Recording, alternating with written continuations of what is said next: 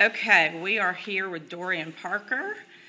Last night of PE/ME prep class, and Dorian, I just want to ask you what you like the best about this class in terms of the problems, theory. What types of things did you do in this class?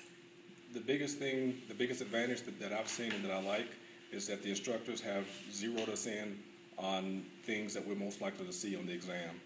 As you know, the exam has a real broad base, and the instructors have taken us away from those things that are least likely to be on the exam and said focus on these areas. And the examples have been the same thing. The knowledge of the instructors is quite evident. Asking different types of questions, they're very knowledgeable and go into a lot of detail in answering the questions, and they're very helpful. So those are the biggest things I like about the class thus far.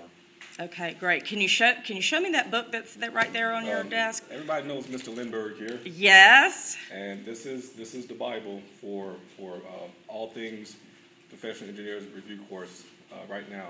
And one of the things that one of the instructors told us to do was get organized. So something that I've tried to do is get organized by tabbing the chapters and tabbing certain sections of the book to help me get more organized. Even though it doesn't look as organized, this is going to help me save time. And as you know,